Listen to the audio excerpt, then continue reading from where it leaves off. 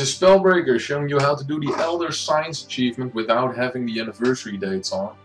The Elder Signs achievement viewed 2 different sigils on Valhalla, and it requires you to log in on certain dates. October 31st, January 1st, December 25th, July 4th, these kind of dates. At least you just need 2. So I'm going to show you how to do it without having the actual date.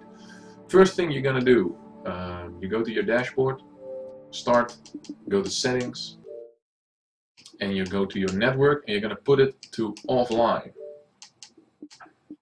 Okay, go offline. I will not do it at the moment because then I can hurry this shit up for you. After you did offline, you're going to do a hard reset on your Xbox One. How do you do it? I heard you can do it with just pressing the on or off button for 10 seconds. I never do it like that. I just unplug the power cable out of the back of the Xbox One. And after that, you just plug it back in. You wait until there's a green screen till you put it up that the Xbox One is loading. Make sure your Xbox is still offline, which you turn it offline if you listen to me.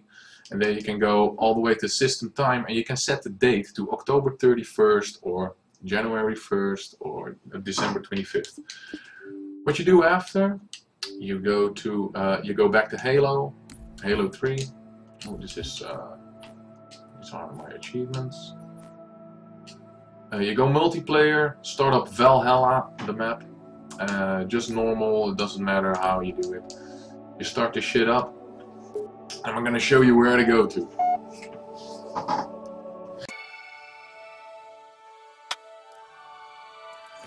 Okay, and when you've loaded, you go through your man cannon. Probably you're spawning at the same place as I am.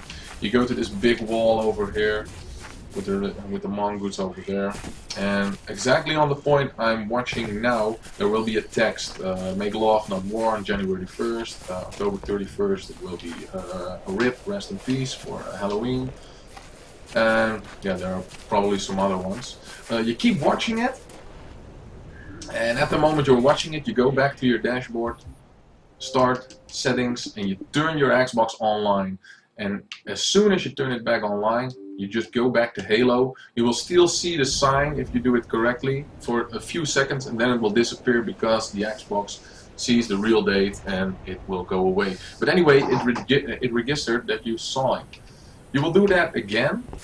And just turn it offline, hard reset, blah blah blah. Don't do the same date, do another date, because you need to view it on 2 different dates.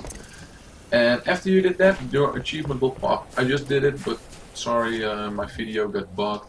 And you will not see the achievement actually popping. You don't see it coming up. You just go back online, and it will take a while before it gives you this. But as you can see, I unlocked it, and I only did this today. So good luck doing this. If you have any questions, post it below on my YouTube.